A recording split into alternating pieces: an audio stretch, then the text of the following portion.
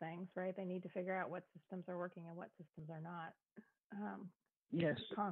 Congregate living is, college is young people, but it is congregate living, and there are many places that have congregate living, such as, assisted living and prisons and, recovery homes and things like that. And we need to figure out how to deal with them. So I don't know, maybe there'll be some good learning and good byproducts, maybe. Yeah. So You never know. Hopefully everybody will be safe. So we have Nina. Hi, everyone. So I don't think we have a quorum quite yet. I just have a quick question. I mean, we don't need a quorum for this question. It might just be me. Did we get the minutes from, the minutes that I got were actually from June. Did anyone else find that? Yes, I'm sure that's exactly what you got. Okay, that's fine. I was just like, wait, what month is it right now? I don't even know. So I was so carefully reading through them, going like, wow, this round sounds really familiar. Yeah. So that's fine. That's okay. I just wanted to check. Now I have to find them. Losing my mind. No, it's me. So, that whole goal about sending out, I did send out perfectly correct minutes, just the wrong minutes. Yes, no, that's okay. I know I saw them because I know Michelle sent them to me and I corrected them. Not corrected, I edited them. I always like to say things like that. Oh yeah, I sent that out on purpose just to see if you were reading it, right? Yep, we were checking.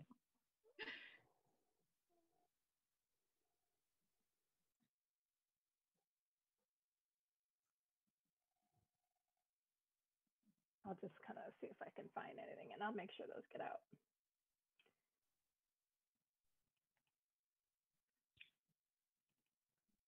It looks like a pretty short meeting. Yes. Oh yeah, no, I know I definitely did these minutes.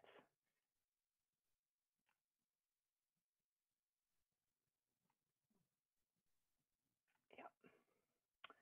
Lordy knows where they are.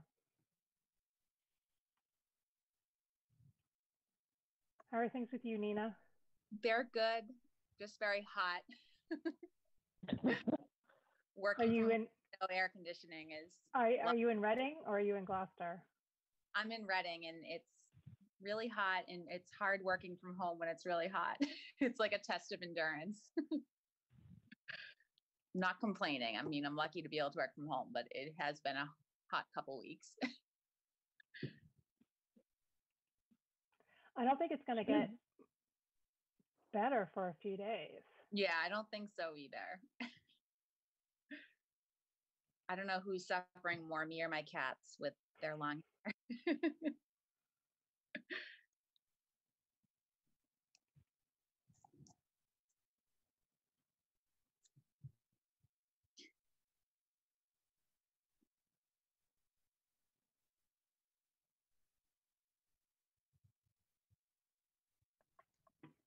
Yep, has the right date, but correct date, but the wrong content. Oh, I'm so clever. I just trick myself all the time. All right, well, I'll fix on that tomorrow. Note to self.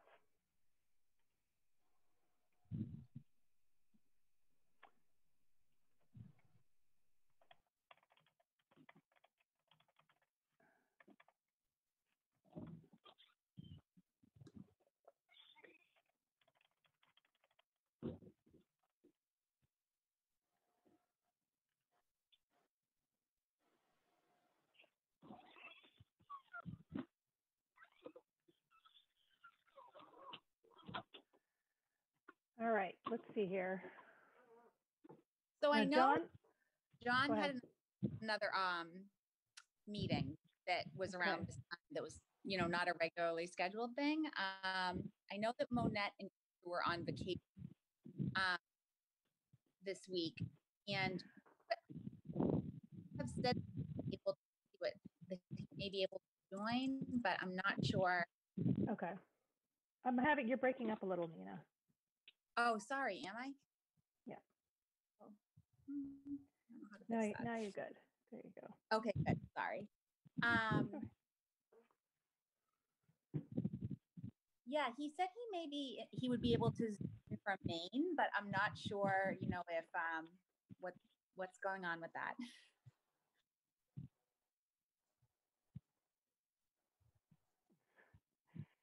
Of course, I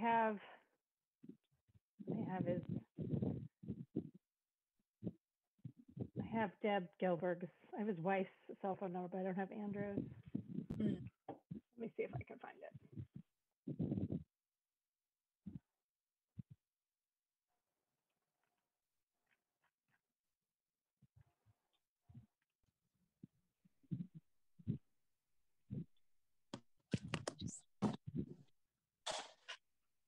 Contact info.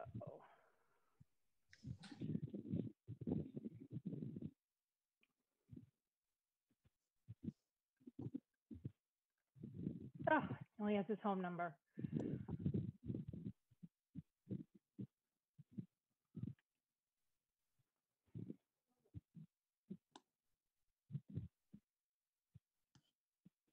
Don't have it either.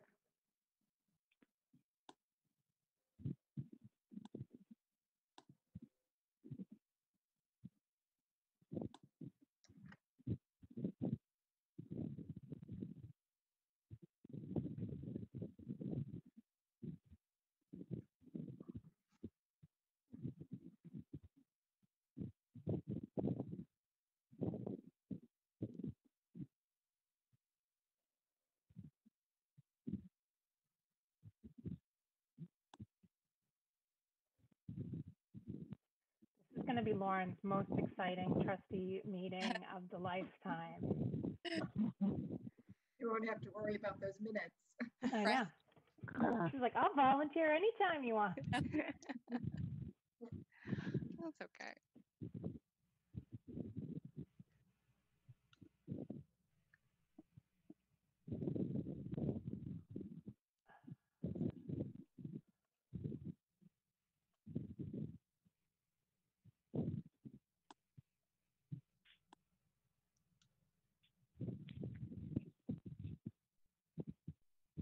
Tomorrow is vehicle day, is that right? Yes, that is. Well, I mean, we can talk, we just can't deliberate on anything. So I think the only thing that was up for deliberation, I don't know if there was deliberation, but, you know, I provided some information about some expected expenses to purchase some things. So we can kind of skip that, but I can check in. And the Nina, Monette's back next week. I can check in with you and Monette just to see if there's any questions that you all have about that. Okay. It doesn't require a vote. It's just one of those when things are outside the normal scope of what we normally purchase. I try to just make sure everybody's on the same page to know to expect some of these things, so that when you do get the warrants, you're not like, what's that all about?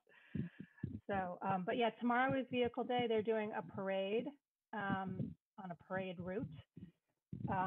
And then we talked about, you know, we were curious whether we'd have to stop it because of Baker's reducing the exterior crowds, but they think it'll be okay because it won't be in one location. It's actually literally parading along. So,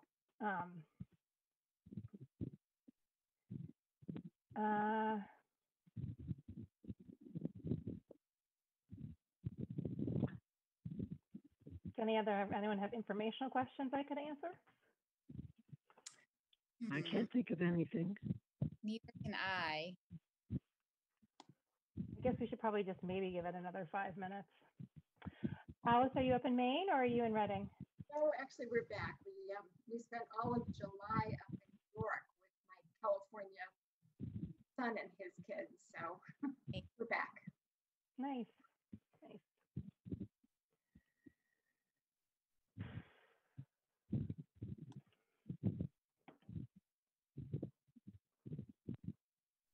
Had you been up there lately, Amy, or no? Which we've been trying to take like little trips, little weekend trips. So we go, we quarantine there, we bring everything we can with us, and Right. sort of kind of to get away from Reading for a little bit, and then drive back. So Doing the same thing. yeah, we kind of joke like, geez, if you run out of whatever bananas, then there's no bananas for the rest of the weekend. Really resourceful. Yeah. So Is your place in Maine? yeah, it's in Maine and it's in Bridgeton. So You what, Bridgeton? yeah. Is Bridgeton the which lake is in Bridgeton? Oh, it's on Highland. Is which one?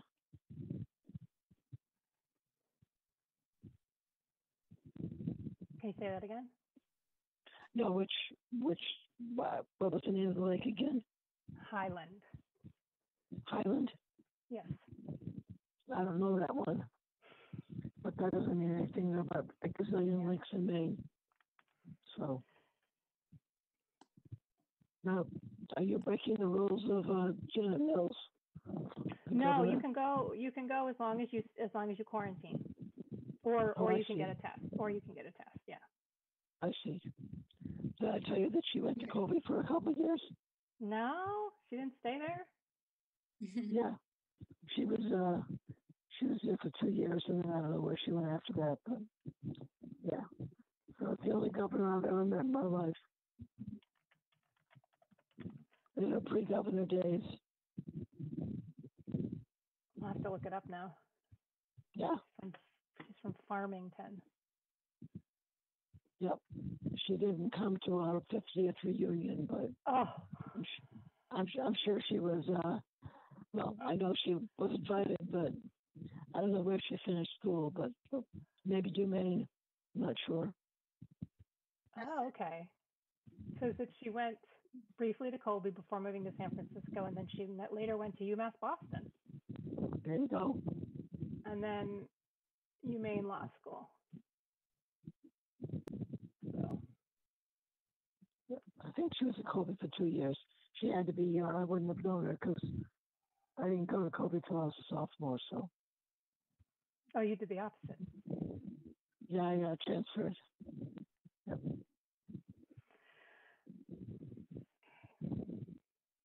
Well, I'm guessing we're not going to have any other folks because I'm not hearing from Andrew or Deb.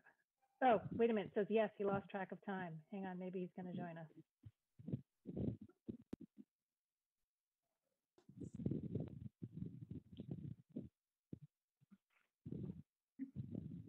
Hold on.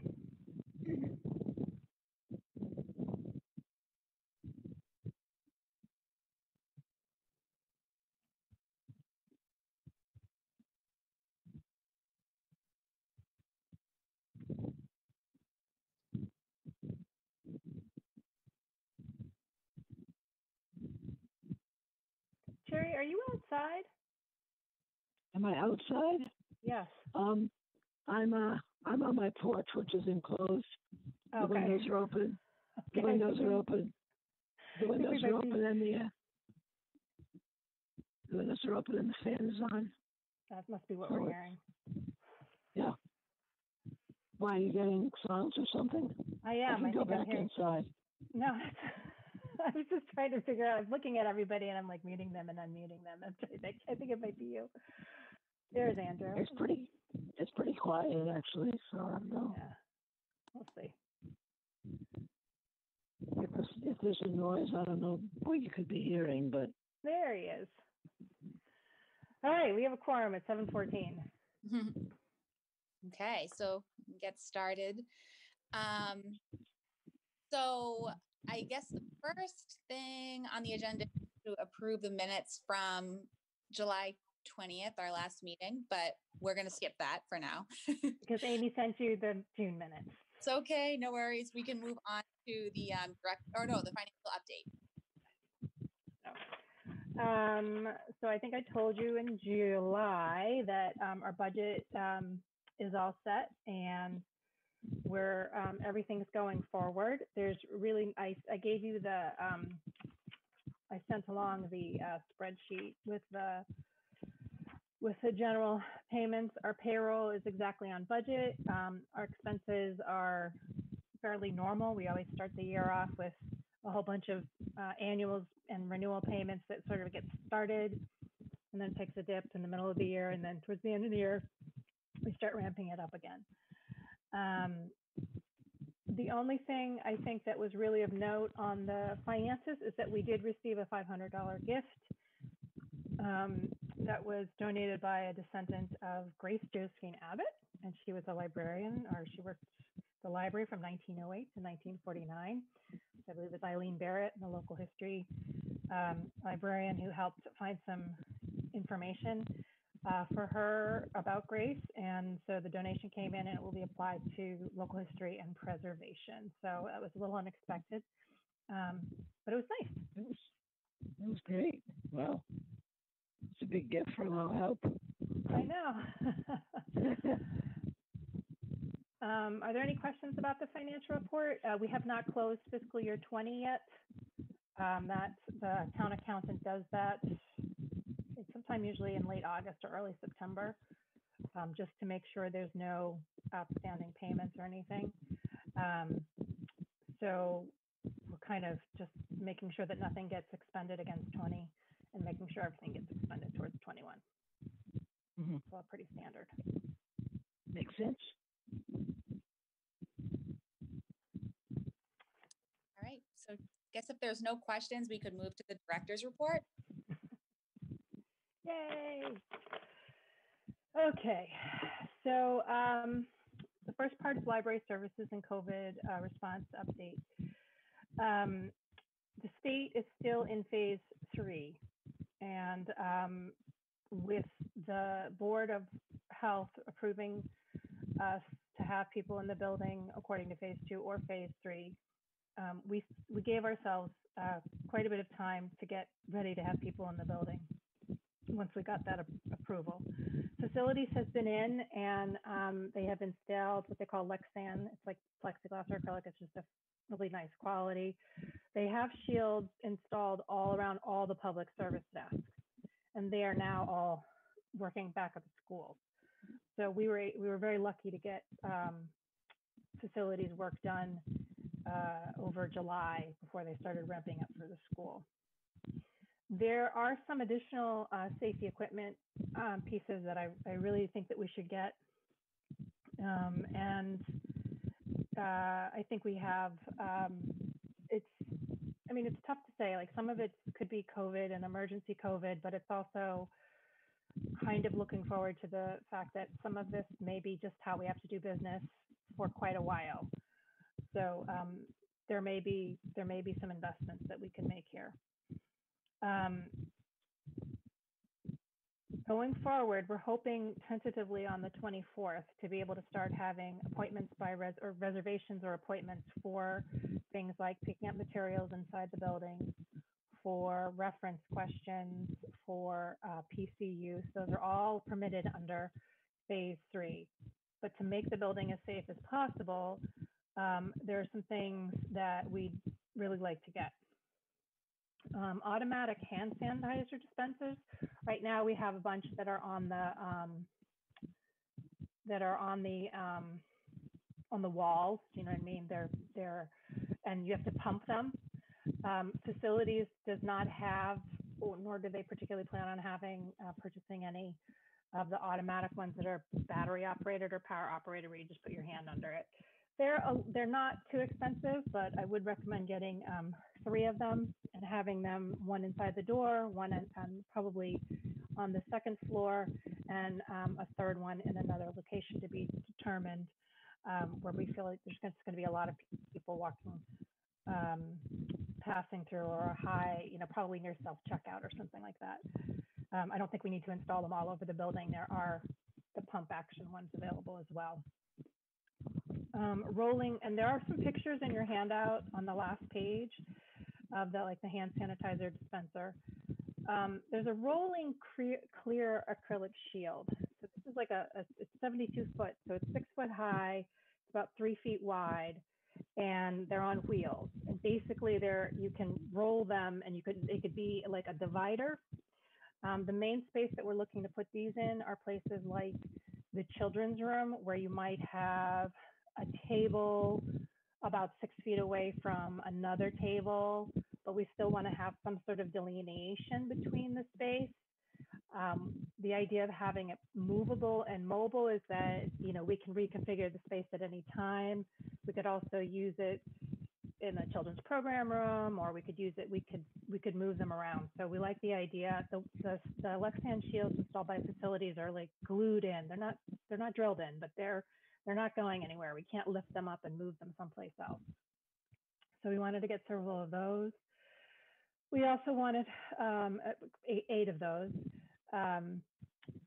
Desk shields. These are smaller shields that would sit between, so if you can think of the self-checkout station on the main floor where there's 2 self-checkout stations, if you just simply put an acrylic partition in between those, doesn't have to be permanently installed. Again, it would be removable at any given time. We could use it in another location. We could use it on a table where 2 people might be working. We could use it to separate that space out. For all 3 floors, we recommend about 10 of those. Desk shields. If you can think about in the reading room and on the main floor where we have our computers, those are 2 desks that are ganged together face to face. And what we want to be able to do is put a shield between those. Now, ideally, we would not have 2 people working back to back. It would be sort of like one person would work for 2 hours, then their reservation would be over, and then someone would sit on the opposite side at another time, which would allow us time to clean. But just because there would be cleaning and there would be moving and there would be interaction, we'd still want to have that divider there.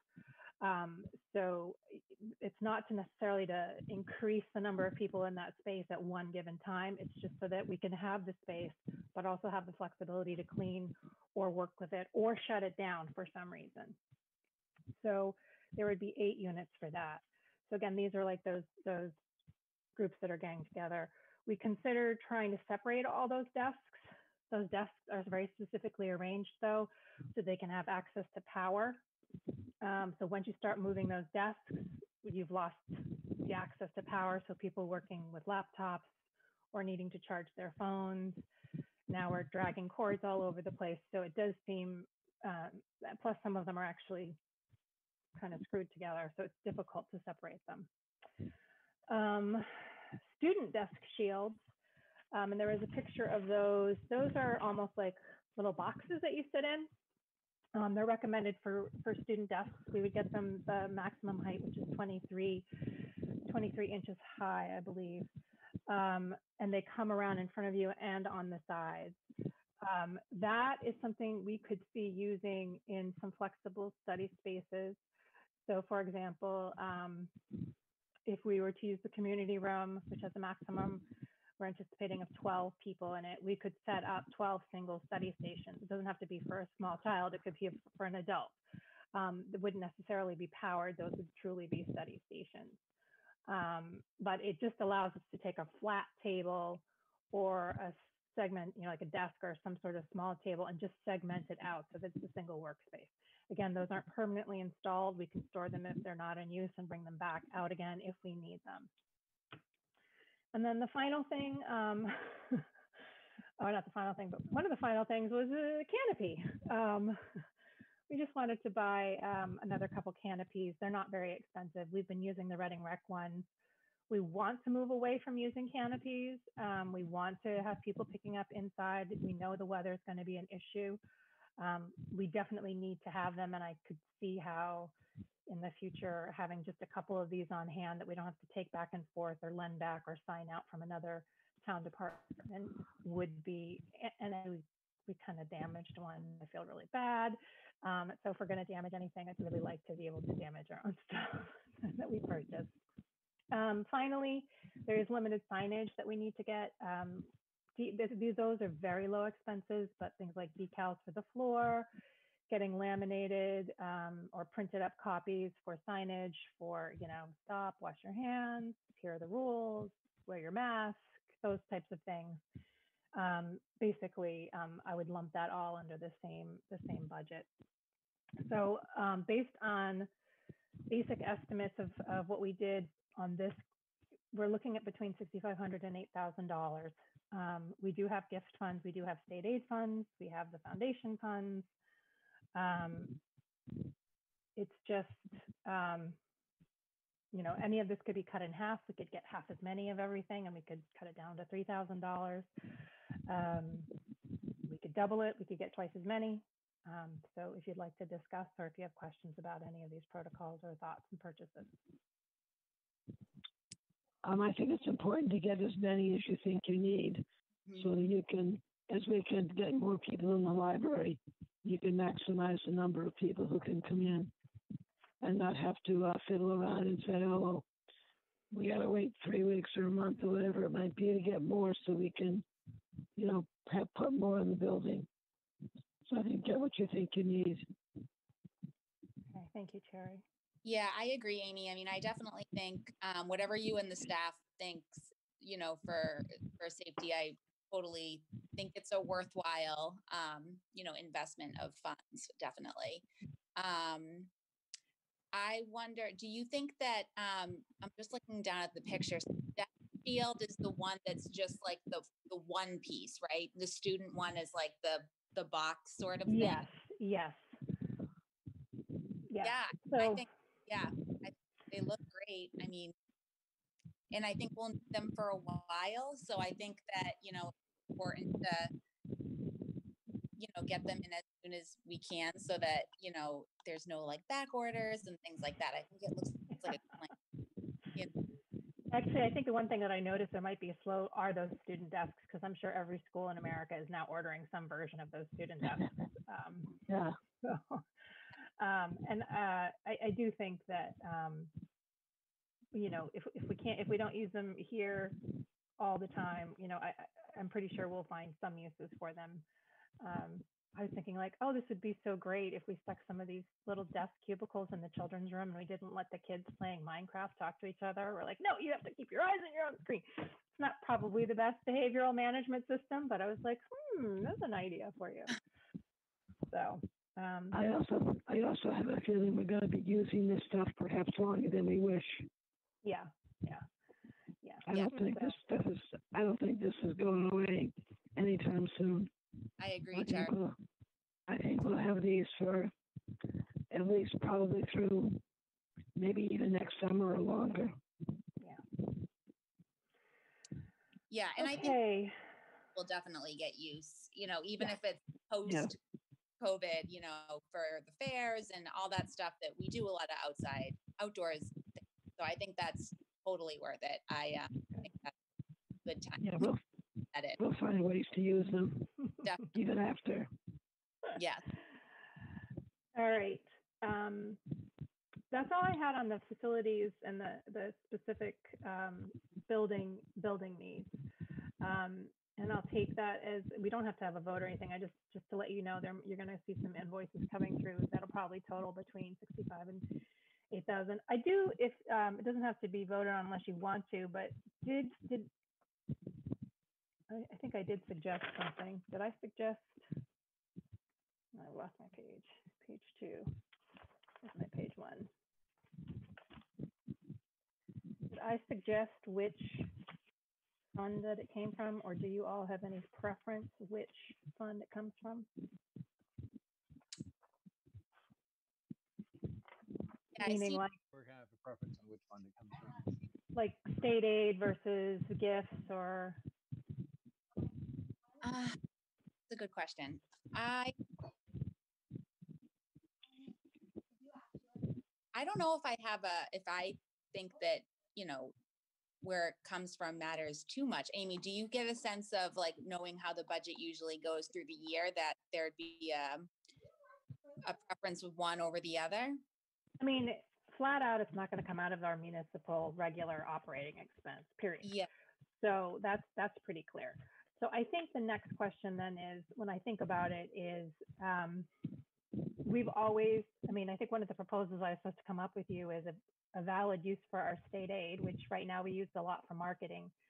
I think it's probably the best place to start, because we already have a line that says, you know, equipment that, you know, the equipment that has to do with operations that are, you know, can't be funded through our regular operational expenses. So there's already a line item, and I could track it fairly easily and just be able to run a report that says in fiscal year 21, these vendors, these amounts were spent on building safety and health and safety. Mm-hmm. Yeah. So I kind of feel like state aid, you know, also the auditors are often asking me why I haven't spent state aid. So yeah. maybe, you know, we spend it down a little. I think it's at 39,000 right now. Okay. I say, you know, state aid might be a good use for. Okay. Yeah, I agree. I think it's a good idea. Well, it sounds like a state aid kind of expense. So. Right. I will do that. All right. Thank you for that guidance. Programs. Our pop-up library service is now on Tuesdays from 10 to 12. We've had 2 of them. Tomorrow will be our 3rd one. They're very popular. They get filled. We're doing 25 registrations per hour. And that's just, you know, people can kind of come in anytime through the hour. We're focusing on summer reading, but also we're doing bundles by ages. We have had a request to try and find some after work hours. So we're looking to see which evening we could add some pop-up services to as well. So it seems to be going really, really well.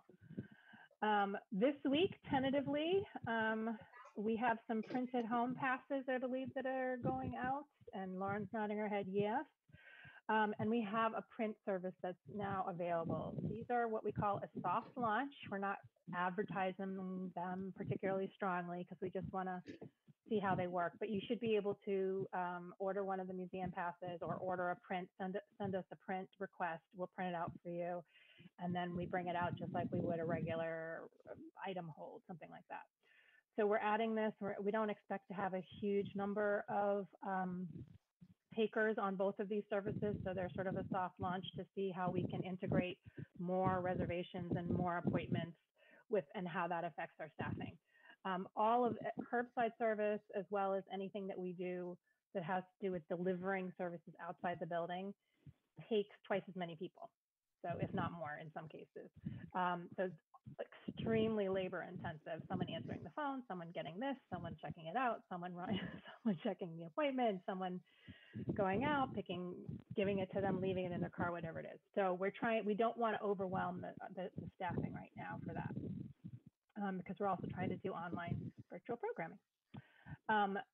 2 weeks from today, tentatively, and I put tentative on everything, tentative, is when we would like to have some inside library pickup, limited computer use, the coupon or returnable passes, notary services through a shield if needed, research and readers advisory for all ages, and that includes the children's room, and study, reading, and workspaces.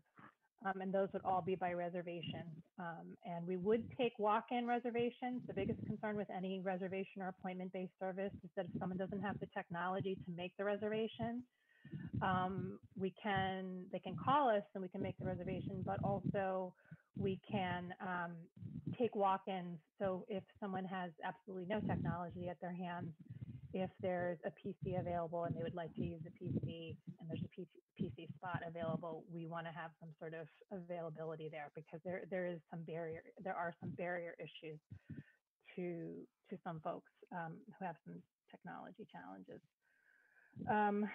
But our first goal is to have the first and second floor services spaced out. We've done capacity for every single space. So for example, the children's picture book room has a maximum capacity of 7 people.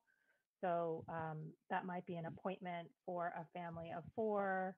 That might be 1 browser appointment, and, you know, we're always trying to leave 1 space for a page or for a library employee to enter this space. So we're trying to make sure that we leave plenty of space for that. We're going to try and not open the ground floor until September, mostly because early voting is going on the last week of August. And that's just, we're expecting a stream of people using the ground floor. and then we'll reevaluate once September has come through. There will be early voting again at the end of October as well for the national election. Any questions about how we're going to be cautiously rolling out our in-library services? No, it seems like a good plan. Masks are required at all times, and even in workspaces, we're recommending them. Like if you're in a private office, you don't have to wear it, but we do recommend that you do wear it, or if somebody comes in, you both have to have a mask on. Anything on the public floor is automatically, or a hallway or a bathroom will be mandatory. We will most likely not have restroom services available because the maximum appointment time, I mean, obviously if there was an emergency, there's an emergency, but that's one of the things that we're struggling with, particularly up in the children's room. We may have to have some availability there, but that does greatly complicate the cleaning and whatnot of the facilities. So appointments will probably be mostly less than either up to an hour, possibly computer use might be 2 hours, it depends. We're checking to see what other libraries are doing. And all the other libraries are checking to see what we're doing. So we're all waiting around to see what everybody else is doing. It's kind of funny, actually. You might want to make it, tell people that the restroom services will not be available. Yeah, no, I think we're going to plaster that everywhere because we just don't have the staffing. Yeah. Right. Explain the reason why, so people don't think you're just being a jerk.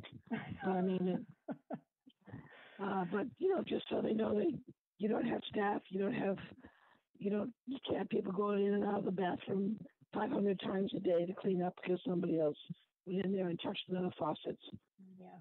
So it's a huge burden. Yeah. And it might be a silly question, but when someone signs up for a reservation to like use a space in the library, do they fill out like a pre-screening questionnaire or something? Okay. No, employees do. You can't really ask the public, and it's a public building. Okay, I didn't know how that worked with the public building, because I know like if you go to like a dentist appointment or a doctor's appointment, you do, but that's different because it's like not a right. So yeah, I wasn't. Yeah, I mean, and you go to Market Basket, you don't have to do that, and they're not public. I mean, they're not a public either, but so we definitely have some limitations with public access. The state, we're still waiting for the guidance on state because you could make a reservation as Mickey Mouse, but if you show up and you have Mickey Mouse's little receipt that says that you're supposed to be sitting at station B, then you can sit there. So, I mean, obviously the privacy thing comes in direct conflict with our contact tracing issues, but it's a privacy issue. So, that's why part of the reason that we're progressing so slowly, because we're waiting to see what challenges come up, what the state comes up with. And I'm very cynical and feel like we're probably going to be back at stage 2 or stage 1 by the time August 24th comes and rolls around. But so our goal is to start it, and we're using a new related to our, we have a service that allows you to basically assign the seats. And one of the things we can do is start off by saying, oh, there's 20 seats, but only 5 of them are available. So we can start with those 5. And we can mark them out. And then if that goes well, we can say, okay, now 7 of them are available. Or we could say all day Tuesday, there's none available. So it's a very flexible program. So we're very interested in making sure we maximize that. It also allows people to check in and check out of their program on their phone if they have it. But we would need to have, this probably would fall under Michelle and Louise and anyone, the folks who manage our meeting rooms and things like that, all of those types of reservations. We are going to have to dedicate some staff time to managing this. As well as, there's concerns about, dealing with the public, and there's concerns with, what happens if someone doesn't want to wear a mask. And so we've had those conversations. None of those have easy solutions, but we can say we can offer them a mask. So I think we'll have some on hand, but we are requiring, we will have the sign that says masks required. So. I'm not going to arrest anybody though, so. Okay, any other questions about services? Yeah, I was just wondering about the materials and the shields and all that you're ordering. Are people, would they be more comfortable? I mean, I don't know what the wait time is going to be in fulfilling that order, but is that stuff that would make people more comfortable with opening to the public if it were available when yeah, we won't open till we have them, period. So it's possible, yes, some of that stuff will be staggered in, but that's why, like, if we only are able to get half the shields in or half of the services in, then we'll only open up half of the appointments. So that's why we like the flexibility of this. Like I said, it's 2 weeks. So last time I checked on Friday, much of the stuff was on stock and would come within a week. So, but we have a lot of work to do before that goes. So that's why I really appreciated being able to talk about it tonight. Personnel, so non-COVID related. We actually are up to 29 applications for our children's librarian position. Wow. So they're hoping, Wow. I think between layoffs and furloughs and I mean, I'd like to think it was a good reputation as well, but it's a full-time job. So we have candidates, people who are in library school. We have folks who are, have years of experience. Some people who have less experience. I think there was at least 1 or 2 teachers in there. So there's a team. It says Olivia McElwain, and Kate Zanino and Lorraine Berry, and they are working together to find just the right person who will perfect that children's team. As you know, they always work so well together, and it's the balance of experience and skill sets, as well as just sort of kind of bringing that personality. We always think we can't replace that last person, but somehow we have always ended up with some really wonderful, wonderful people. So Susan Haggerty retired last week. Susan was a part-time 20-hour-a-week library associate. We are currently filling those hours internally through a combination of existing employees. We do want to hire as we get into our Saturday rotations and things get busier and we need more people on the floor. That's going to be really important that we do, but we just can't handle a higher search right now. So we have a couple employees, one, Susie Axelson, who's going to go up from 10 hours a week to 20 hours a week. So she's going to take that benefited position. The balance of 10 hours is being spread out, and we're covering it with our existing staff. We're just taking on a little extra hours here and there. So it's not always the number of hours that someone works. It's sometimes the number of bodies that we're able to have in a building. So it's a very complicated formula. We just finished up with Olivia Blumenshine with her internship. It was probably, like every other college student, one of the strangest summers to have an internship. So I just want to say that she was amazing to work with. Olivia is a Reading resident. She actually just moved out of Reading, but she's a rising junior. She's starting her junior year at Washington University in St. Louis. I've known her for years and her family, and she was very anxious to work. She wanted to learn about the library, but she really wanted to do a summer project that had an impact on the community. So we ended up working with this person named Carla Pinocchio, who works for the Reading Public School Systems. Carla, who is Nina's parent, is the head of the English Learners Program for the Reading Public Schools. She's the director there. And so she covers all the schools, every student from K through whatever. If they need, she evaluates them. She makes sure that they get the help they need. She checks in on the families. It's a really, she's got a great team, but Carla does a lot of it. So we had a lot of Zoom meetings with Carla. The project that we envisioned back in February was totally scrapped. And we just kind of kept going around and around. But we finally came around with a survey, and Olivia did a survey, a print survey, and we also made it available online. It was available online in English, Portuguese, and Spanish. I just found out we got several back on paper, which we haven't collated. in addition to getting about 14 back online. So we'll probably have a total of 15 or 16, which is actually quite a good segmentation for that particular group. The project was twofold. One was to get a survey out, a fairly customized survey, a specific survey to this audience, to see how they view the library, what they think the potential, what they're looking for in a community. One of the questions was, do you feel welcome in your community? Do you feel welcome at your schools? Do you feel welcome at the library? Yes, no, yes, I agree, or no, I don't agree. So, just kind of trying to get a sense of what their personal needs are inside and outside of the library. So that was one part, is to get some data. And there is an interest from many people on actually more opportunities to speak and learn and share their own native language and culture, which is wonderful, as well as citizenship exam tools and things like that. So we got a lot of information out of that. I actually wrote down that she did 4 informational interviews. Olivia did 5 informational interviews with 5 different librarians, which was pretty great. And she also created this really wonderful, and Nina, you can back me up on this. She created this wonderful book called Welcome to Your Library, and it is told from Chumley's point of view. It's a picture book, and I think there's about 20 pages in it.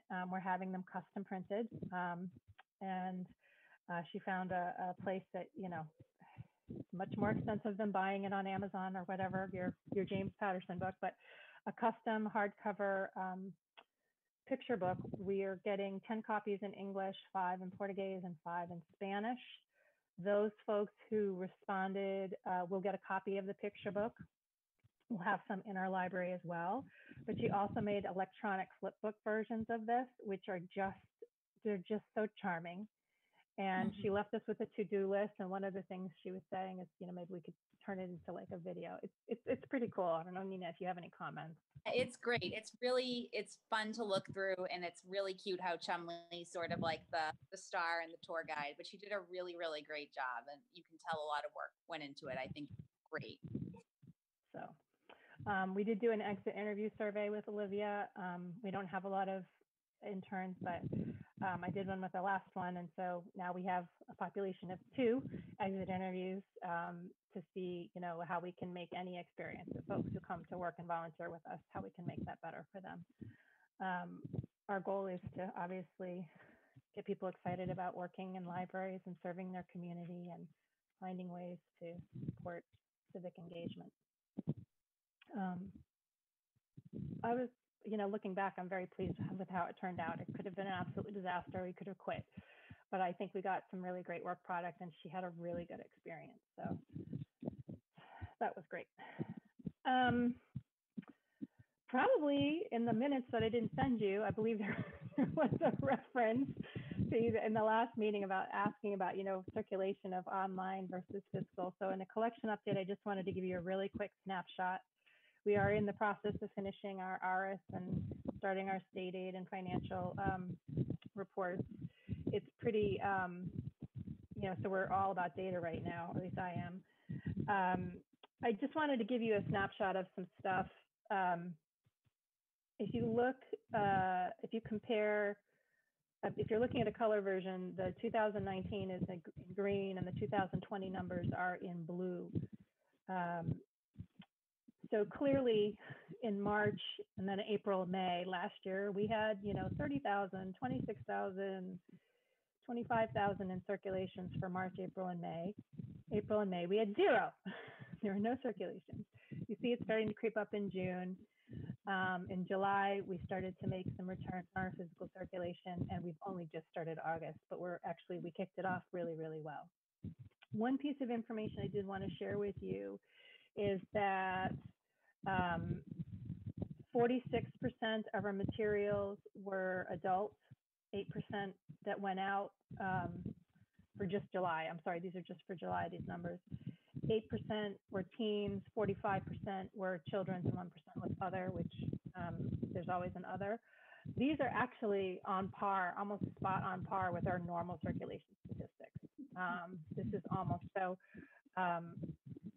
you know, I'm not sure what that says other than to say that people are predictable, our usage is predictable, whether it's 30,000 or whether it's 8,000, we're still circulating the same proportion of those types of materials.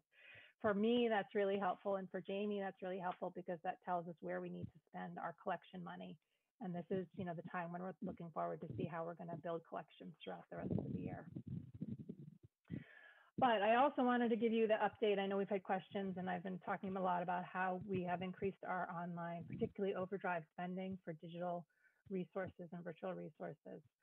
So it is up bonkers, you know, almost 100%. So was it 70 or 80%? July 2019, we had 2,800 or almost 2,900 digital circulations for overdrive. So those are ebooks and the downloadable audiobooks.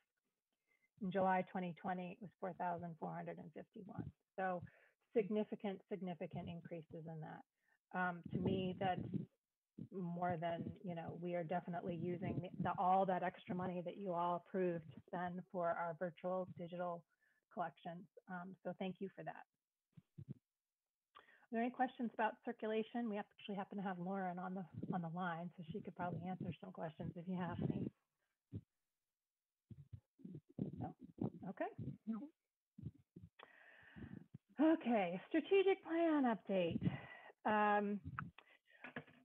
So we had a different survey that our consultants put out. We got 723 respondents, which is actually really great considering it was just pure like digital marketing. We didn't have print copies. The last time we did this, we had print copies available.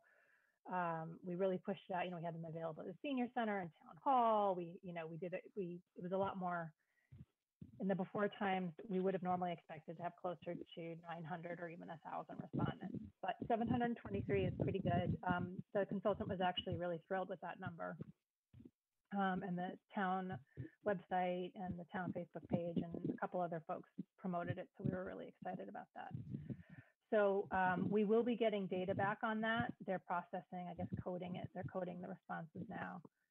There will be 3 meetings. Meeting number 1 will be August 27th. As you know, as a board, it's really advised that we only have no more than 2 people at any of these events, just to make sure we don't break any open meeting laws. I think Nina and Monette have volunteered to participate, but if you want to switch that out at any time, you can talk to your chair and vice chair about participation. But the first meeting is a broad group of community stakeholders. There will also be library staff. The library staff are there to listen. They are not there to give feedback.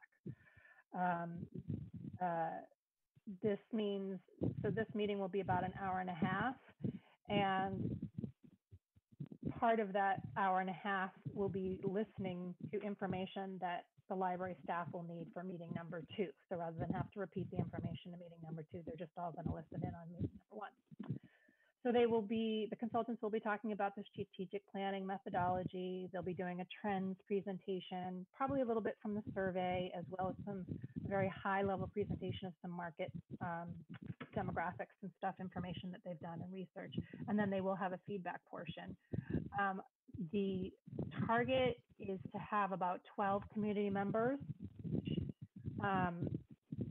plus like the trustees and staff members. It's a difficult time to schedule. It's vacation time. I originally scheduled it in late August because the school committee usually doesn't have meetings that late in August because everyone's getting ready for school. But now the school committee and school administration have a meeting on the 27th. So best laid plans always get hijacked. So we're hoping to have about 12 community members, business, residents, some folks from the town, some different groups, someone from the Rotary. So just a whole wide variety of people. And then meeting number 2 will be just library staff and trustees. And this will be a very in-depth look at our market segmentation. They have done primarily using our patron information that was data blind, meaning they didn't get names or anything. They have some pretty intense market segmentation information that they'll be going over with us. It is very in-depth. If you're a numbers geek, It's probably pretty interesting. They talk about penetration, which age groups, which economic groups, which geographic groups that we are making inroads. Who are we not making inroads with? The good news is that first I got to see a preview draft of this, is that the library does phenomenally. We have the majority of the majority in our clutches. So we do a great job. I think what this does is opens up those smaller, I don't know if you consider them marginalized, but who are the people that we're not reaching? Many of them are very smaller specific groups that we can target. Instead of trying to reach 2,000 people, maybe we're trying to reach 200 people that fall within a specific market segmentation. So we'll learn all about that. The third meeting, which will be in September, will also be a couple of hours. And that will be came from the second meeting, and any of the community stakeholders who have the time or who are interested in coming back and participating. And it really will be sort of the sticky note kind of brainstorming, helping to focus on the framework. And this will be the last piece of information consultants take back with them before they generate a draft strategic plan for us. So hopefully by October 1st, we have a draft strategic plan. That's the plan.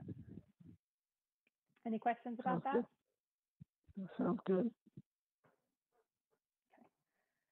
It's either a really great time to do this, or, actually, I just think it probably is a great time to do this project, because I think we're going to have to look at what the ramifications of this, how this is really changing how we provide services. There's an article actually John Brzezinski sent along, I'll forward it to you, about, how, libraries are about connecting. So if we can't do that in person, what are we doing? How do we transmute that to meaningful work in our communities?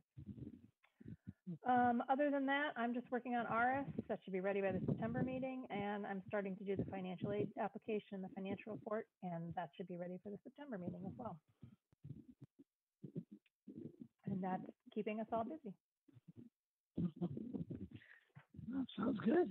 Sounds like everything's under control, just as I think we all expected it would be.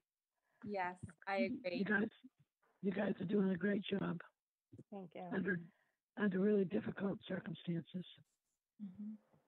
How is staff morale, Amy? Are people looking forward to, or are they anxious about having the public back in, or what's the general feeling? Yeah, that's a great question. Yes, I think there's definitely anxious. I'm anxious about it. I'm worried about it. There is no,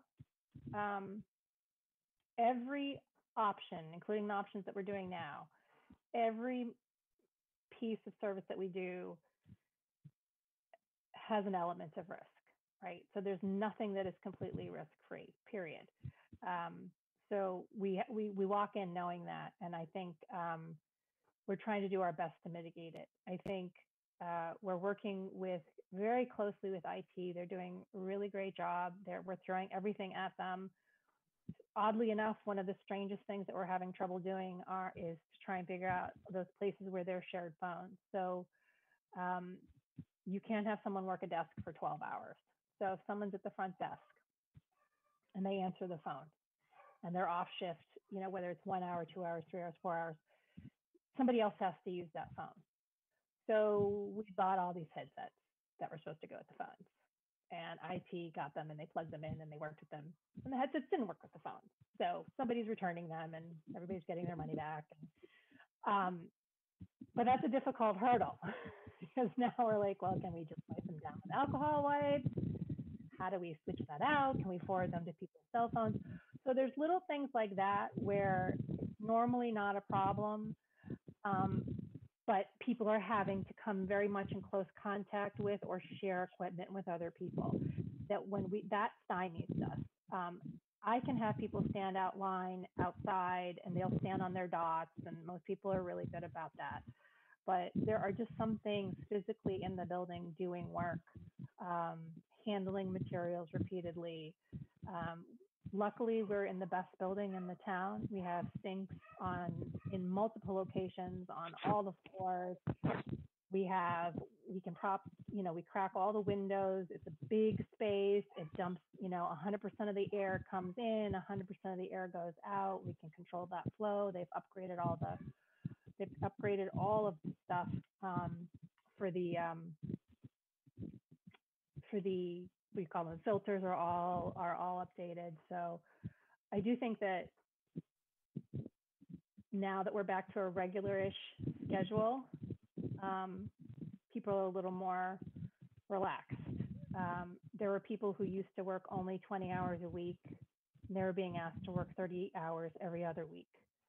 And that's a shift for some people. There are some people that were working 10 hours a week that were asked to work 30 hours every other week. So that piece of it, I think, has eased up. But so there's a little more normalcy in terms of, people's shifts. But it's still very anxious. Sorry, Alice, that's a long answer to a short question.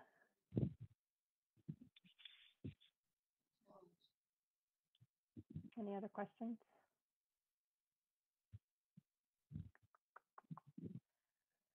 I don't think I have any. Is there anyone else or any other business that I can't think of anything. Yeah. I think, like you say, Amy, it's going to be a real question of how quickly we really go through these phases, and there's just new numbers all the time. Who knows? I have no idea what's going to happen. Yeah. Yeah. So we'll do the best we can. We're rolling it out, and I'll tell you, I will say this, and Lauren can always correct me, but my sense is from the comments that we're getting, and I'm not necessarily out with all the folks, but the emails and things that I get. For every person who's frustrated that we aren't moving faster, there's probably 3 or 4, if not 5 people that are saying, look, thanks for doing what you're doing. Thanks for taking the care that you're taking. We understand that it's slow. Everything online is great. Thank you very much for just, even trying and being there and being present and out there. So yeah, it's, we all wish it could be better. We all wish we could change it. But as much as people were, I think, itching to get out and dine at a restaurant, not that I have, but, I think people were excited to do social things. And even though the library is a social thing, I think they are saying like, okay, now it's a functional thing and you're getting us the functional things as quickly as you can. So I feel like there is an appreciation and understanding from that. Yeah, I think everybody knows that you can't do what you used to do, and you have to do things in a phased way so it's safe. Yeah. And I think one of the big things we're going to look to this fall is how we can support the Reading Public Schools with their hybrid model. I mean, I don't know how we can. We are only one building, so obviously we can't take the other half of the kids and just bring them in the library or anything. But no. Tutoring, I don't know if we're gonna, we're gonna have to look at our tutoring. We can't police tutoring, but we can have work pods. We can have spaces that are reserved for 2 people or 3 people, or single study spaces. So we'll have some variations of that. Primarily looking at study spaces. This also goes not just to Reading Public Schools, but college students who might be at home and need a place to study for 2 hours. So we are looking at how we can support education at all levels, as a space with the square footage that we have. Yeah. To think about. Lots and lots. Okay. So if there's nothing else, do we have a motion to adjourn for the night? So moved. Second. Okay, so I'm just to take the vote, I'm just gonna go through on my screen in order that I see you all. So Andrew? Yes, adjourn. Alice? Yes to adjourn. Sherry? Yes. And I say yes as well. So I think that's all of us. All right, Thanks. everyone. Thank you. Great. Have a good Take care, everybody. Yep. Bye. Take care, everybody. Bye-bye. Yep. Bye-bye. Stay safe.